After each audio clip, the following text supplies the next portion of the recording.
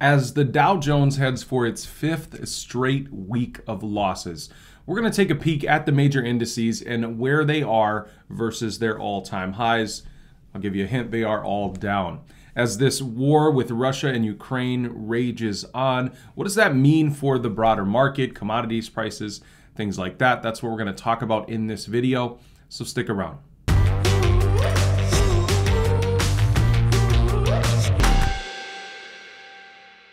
Hey guys, welcome back. I'm Richard Allen with TipRanks TV. Thank you so much for joining me for another video. Remember, you can find exclusive original content from us on tipranks.com/TV. So go ahead and check that out. Let me know down in the comments when you do. And thank you guys for wishing me well down in the comments. I asked for some of you to find a lozenge emoji, and nobody was able to find that, but some of you found like a little Kleenex emoji, which is pretty cute. So thank you for the well wishes down there. The markets are still absolutely crazy. So the Dow is down 5 straight weeks in a row unless a big recovery happens today, which it doesn't look like it will. But we're going to talk about where the major indices are from all-time highs. They are all down quite a bit. But let's take a peek over at tipranks.com. S&P 500 down slightly today, 0.09%.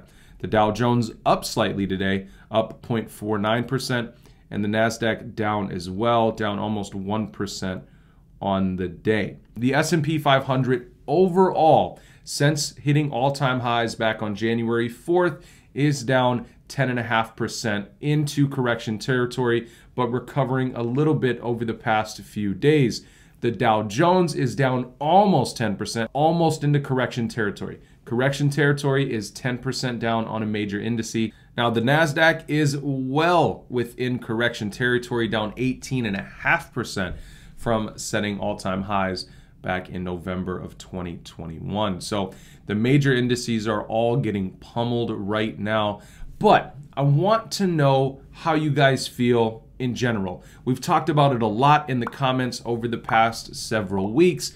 What are you guys doing? Are you selling? Are you buying? Are you just holding on for dear life? And it seems like most of you guys are holding and looking for opportunities. So knowing that most of you guys are holding, let me know how you feel about the markets right now.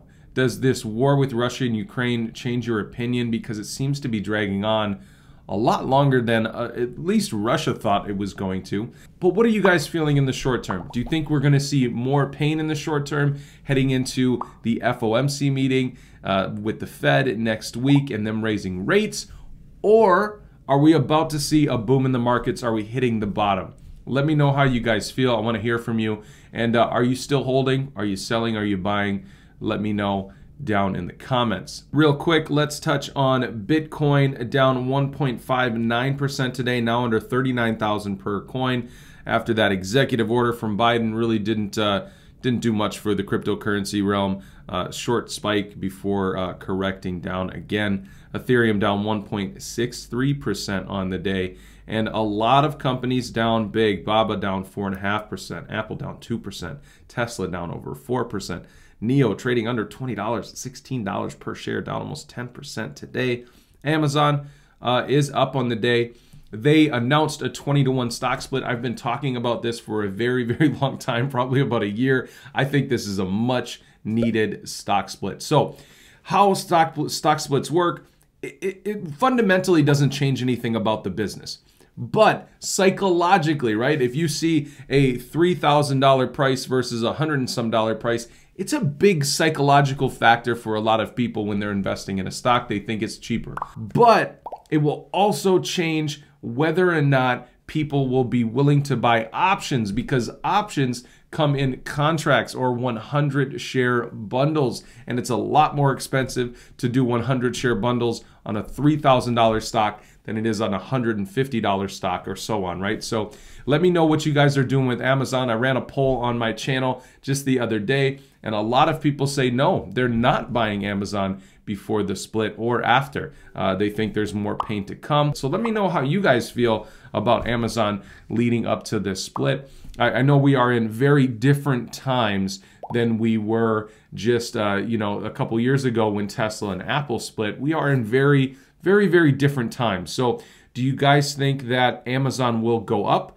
leading into the split? Or are they going to just kind of stay flat or actually go down into the splits? Let me know how you're feeling about Amazon. Let's take a peek at what the US, the European Union, and the G7 nations are doing to further strengthen their sanctions against Russia. Biden calls for an end to Russia's most favored nation trade status. And they are looking at potentially removing Russia from the World Trade Organization, which would be a huge blow to Russia and their commodities market, but would also be a huge blow to commodities prices here in the US. We would see even more surge in prices, but it may be the right thing to do if Russia doesn't stop this war in Ukraine. I don't know. What are you guys feeling about this war over there? Obviously, it's taking a huge toll on human life and infrastructure over there. It's really sad what's going on, and I know a lot of us are personally affected, knowing people that live over there or have family over there. So it's a scary time for sure. But what are you guys doing? Are you stressed out more than normal? Are you staying calm? Are you just watching Netflix? I don't know. Let me know what you're doing down in the comments. I would love to hear from you. Guys, thank you so much for joining me for another video. Remember, Julie's on vacation. Annika filled in for her today. I'll be filling in for Julie Monday, Tuesday, and Wednesday next week, and then Julie should be back on Thursday. So I'll be up and early, and hopefully my voice doesn't get any worse and I'm sounding like Barry White or something next week. I don't know, but I'll be here. I'll be awake and I'll be here in the morning. So guys, thank you so much. Have a fantastic weekend, and as always, I'll see you in the next one.